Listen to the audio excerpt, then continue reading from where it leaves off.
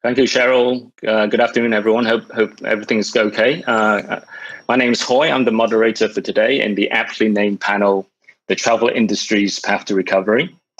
Just a quick introduction. I'm the founder of Hitchbird. We are a destination weddings website helping brides and grooms from around the world connect with wedding venues and vendors in Asia. We're joined today by an awesome panel of experts who can share insights, what's happening in the travel sector around Asia and the rest of the world. So I'm going to pass around for the panelists to introduce themselves. Paul, do you want to go first? Paul's joining us from Singapore. Hi everyone, so I'm Paul. I'm Senior Director with Skyscanner. I'm based in Singapore. I've been with Skyscanner for 7 years now. Skyscanner is one of the world's leading travel providers with 100 million monthly users. Thank you, Paul. Next, we have George. George is joining us from Jakarta. Hello, everyone. So my name is George. I'm CEO of Ticket.com. We continue to strive to become the most customer-centric travel platform in Indonesia and Southeast Asia. We've been growing 100% year after year for the past 3 years, minus COVID years, obviously. And we want to democratize travel in this region. I think we are seeing some very encouraging signs at this point. Thank you, guys. Thank you, George. And our final panelist, Kelvin, joining us from Singapore also. Kelvin, over to you. Hi everyone. This is Kelvin from YouTrip. I'm the General Manager for YouTrip here in Singapore.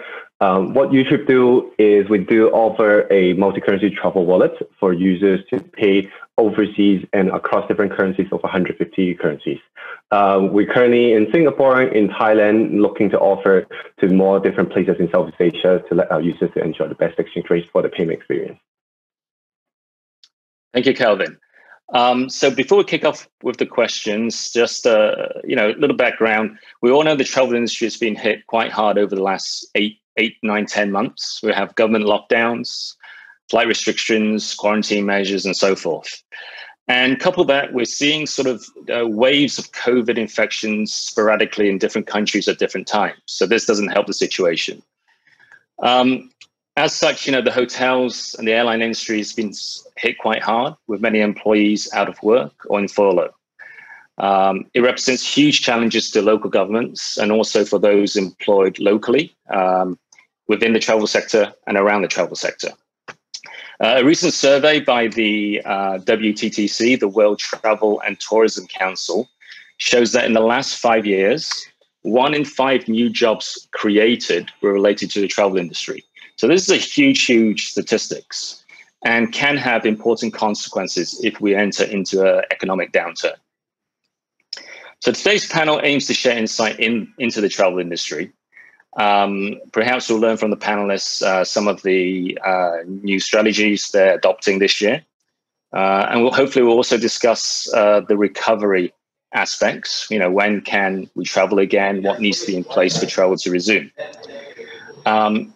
So before we start, just to digress a little bit and to remind the audience and the listeners, and in the spirit of polling, we have our own poll today. We're asking a very simple question, and the question is, when do you think you and your family will travel overseas again? Would it be in, for example, Q2 next year, third quarter? Let us know. There's a little poll button on the app or the browser. Please click on that and let us know. Okay. So let's kick off with the questions. We're going to focus on sort of what's happening currently. I mean, 2020 is a pretty bad year for travel and tourism. And the first question is this. In terms of marketing and sales strategies, how have these evolved, changed the last 8 or 9 months since the beginning of the travel bans for your company? So maybe George, I see you first. Do you want to tackle that question first? Well, at one point in time, we thought we're going to die, right? Because we have minus 99% of our sales. And so we have to adjust the marketing accordingly. But I think more important is the message, right? So we send out an empathetic message. We know what people are going through, and we give as much as information about traveling, the restrictions and all that, make them comfortable around it. And most importantly is the kind of message that, our customer service is always there, because we have seen massive increase in call to customer service, 15 times increase, because people want to refund and reschedule their ticket. And then we focus on that, right? We're tackling that And that itself becomes a marketing message, because people know that in the future, when you have issues like this, when they travel, they don't have to worry. We will take care of all the uncertainties around travel during COVID, because we believe that pandemic is not just going to be this time. So it's going to help us to better prepare for the future. Thanks, George. Paul, would you like to make a comment from Skyscanner? I'm sure you experienced some of this. Yeah, I mean, similar to George, I'm thinking about the two time horizons he mentioned there. At the beginning of the pandemic, we very much focused on supporting the travellers and partners. So that was surfacing information to travellers, what's the current status, advice, help, using all of our sort of owned and operated channels of PR, social content, and so on. And also the other constituent that we've got is there's the travellers, but there's also the partners. So we work with a lot of the DMOs, a lot of the airlines, and a lot of the OTAs. And the way we were supporting them was very much with travel information and data. Again, with 100 million users, one of the huge assets that we've got is just this insight into the traveller intent. What are people thinking? So that was back then, and that's kind of shifted now. That, as George said, it went down pretty much 100% in March, April.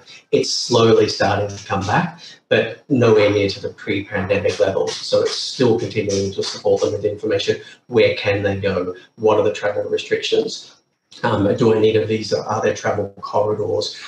Will I need to quarantine myself? And I think that'll be a huge focus over the next couple of months, is continuing to support travellers with information. Okay, thanks, Paul. Kelvin, over to you. Obviously, your business is in YouTrip. It's about travel wallets. Your perspective will be a little bit different. So any strategy, sales and marketing strategies that's changed over the last 8 to 9 months for yourself?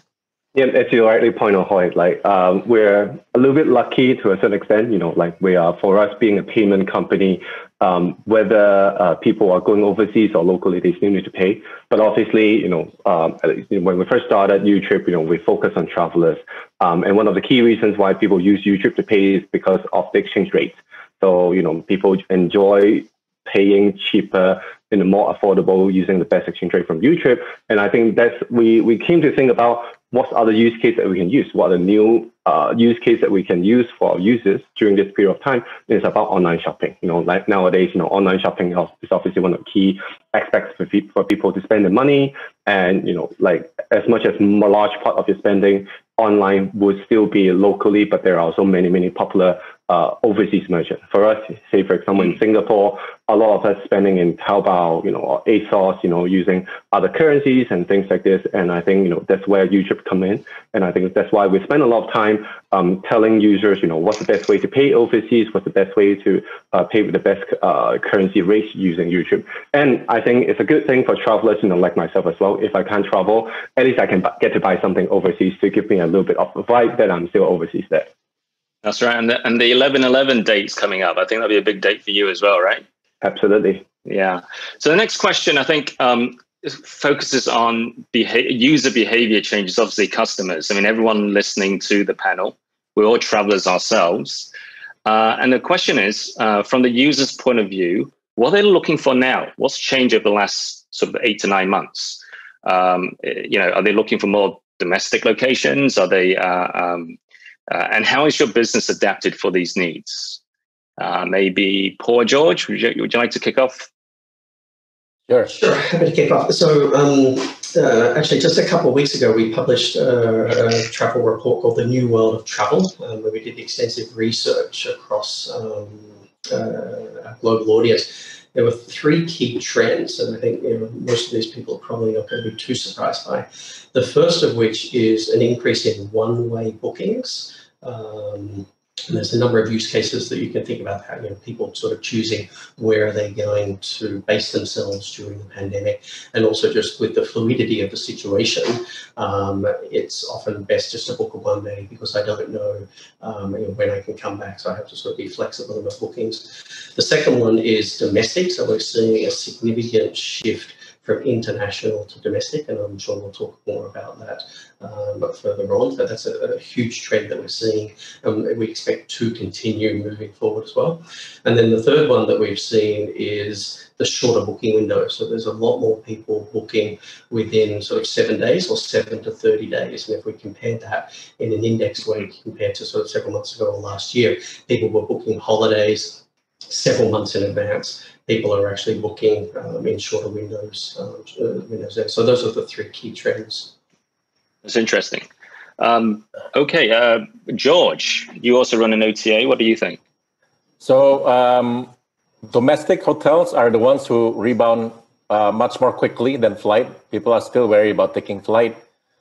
And, if they can travel by car within an hour, 3 hour, or even up to 7, 8 hours, they will choose to do that. So we see uptick in vacations around major city centers, which are around 1 3 hour, 8 hour drive, right? So I myself have done staycation 9 times in this past 9 months. 9 times? 9 times. So once every month, right? To take away all the cabin fever. Some of it is within city, some of it is an hour, some of it 3 hours drive. And these are locales which are typically easy for you to social distance. Lots of greens. You might book a full villa, 1 bedroom, 2 bedroom, right? And so we're seeing a huge uptick in this. In some of these villas, you can have bookings all the way to December. While at other areas, occupancy rate of hotel can be as low as in the teens, right? So really, really mixed. And I think this kind of behavior will actually stay even post-COVID.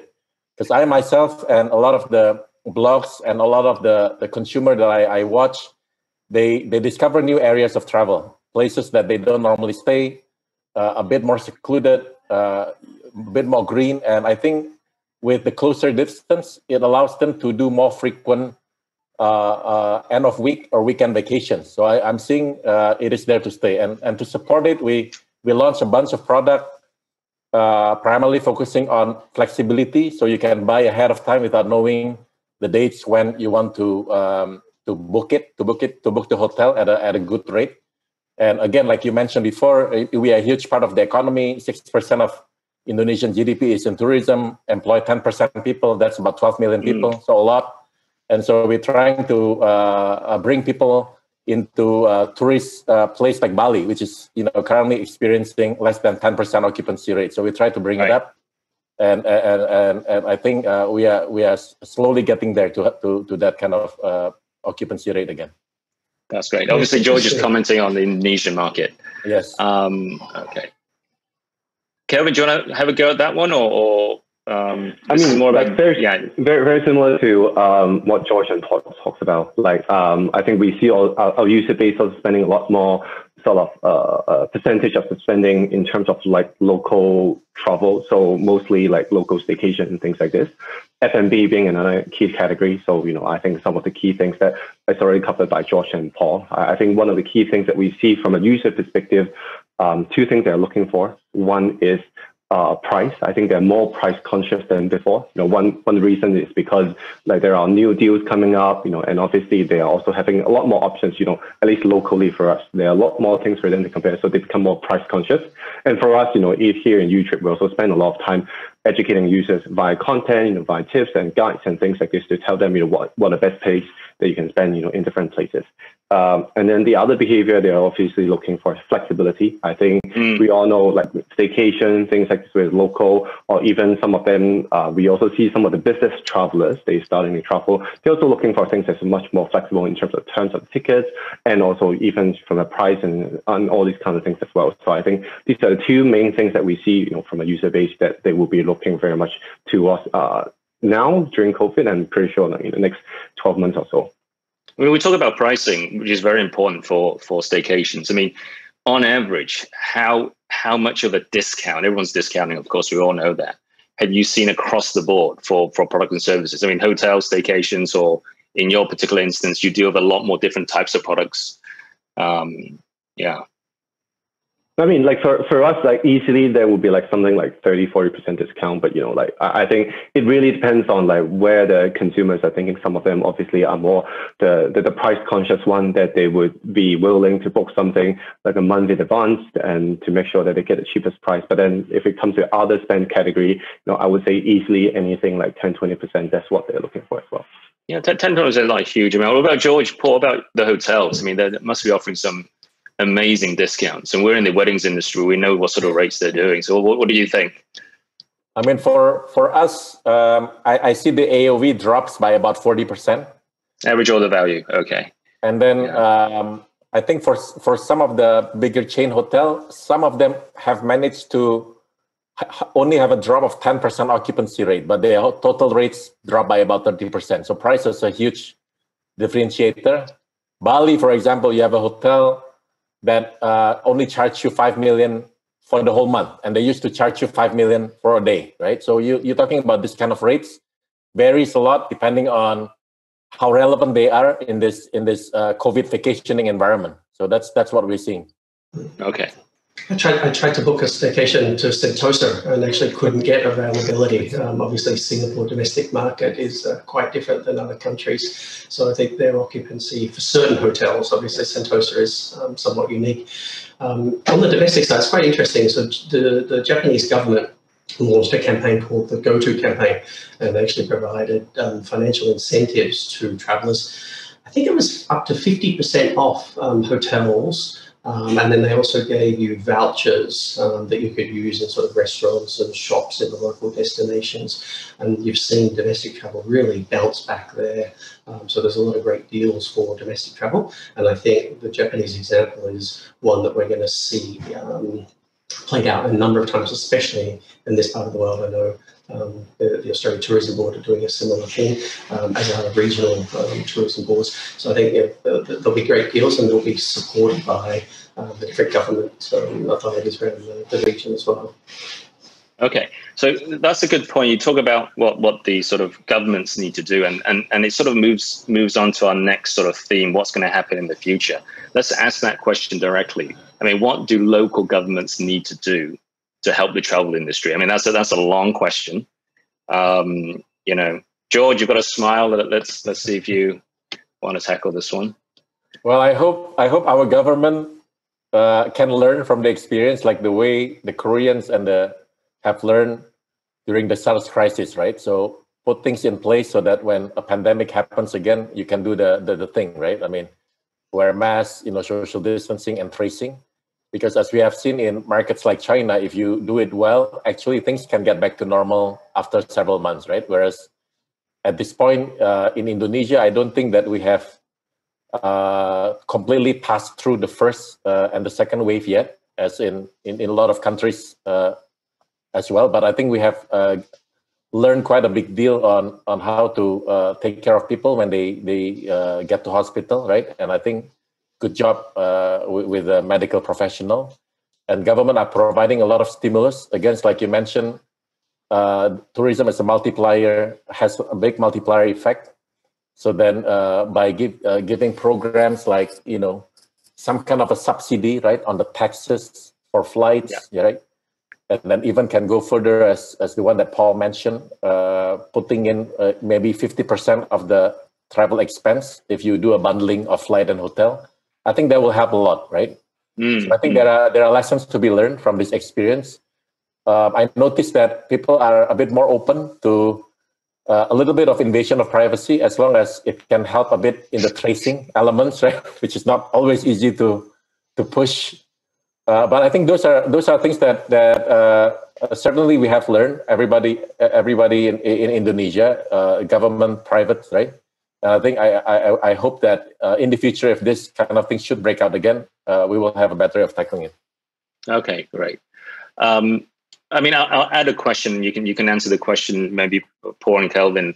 It's we're talking about the future. I mean, the real question is not just the government. What must be done? I mean, there's steps A, B, C, D, of course, for the recovery. I'm going to sort of pour the questions into it together because we have 5 minutes left. The recovery process and future predictions. So over to you, Paul. What needs to be done for recovery to happen? Both, the local governments, the travel partners, even the users, and so forth. What needs to happen in the airports and so forth? Yeah.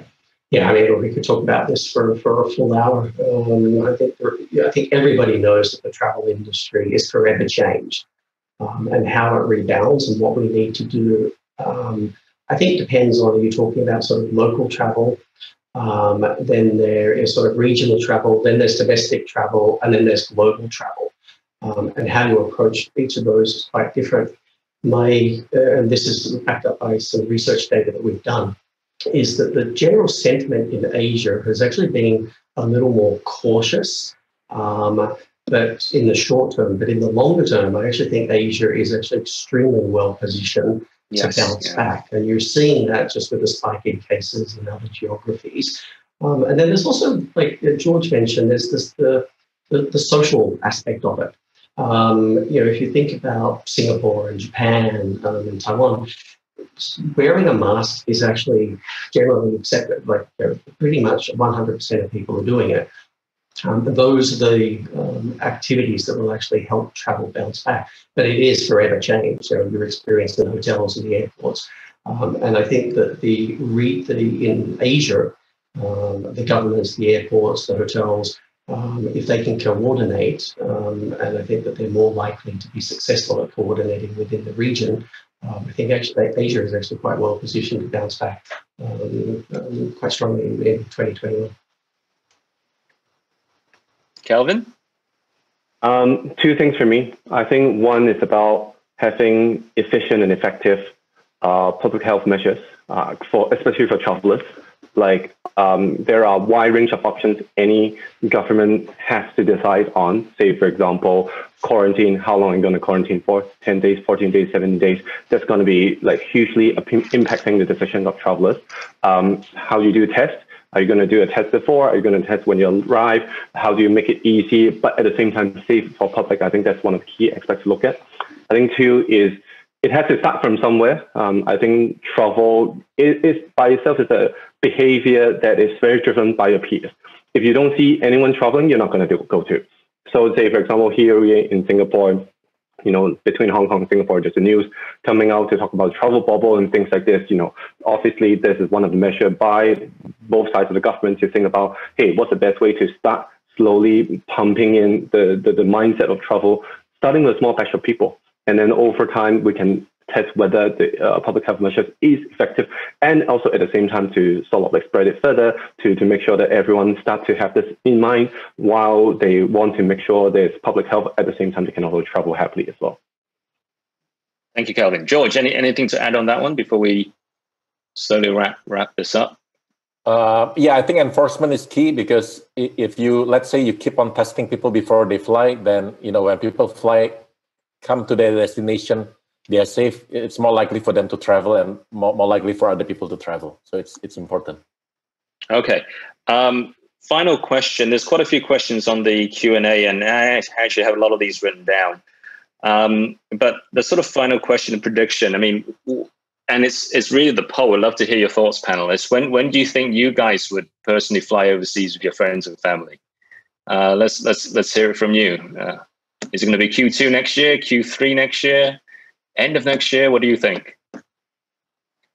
Q1 within Asia. Q1. I don't see myself Q1 in Asia, yeah. There's the Hong Kong-Singapore travel corridor we spoke about. I think that's going to be in place soon. Yeah. Kelvin? Yeah. Next month, with the bubble, I'm gonna be prepared to pay a little bit higher for the price for the ticket, since everyone is already buying it. But I'm trying to do my best. Right. That's right. George, what about yourself? I'm trying to do one in December, anywhere that will accept us Indonesians on business or tourist visa. I will go. Okay. I think that's about it. That's all that we have time for. I'd like to thank the panelists. Paul from Singapore, George in Jakarta, Kelvin from Singapore. Thank you, listeners. Thank you, audience. Take care. Stay safe. All right. Thank you. Thank you.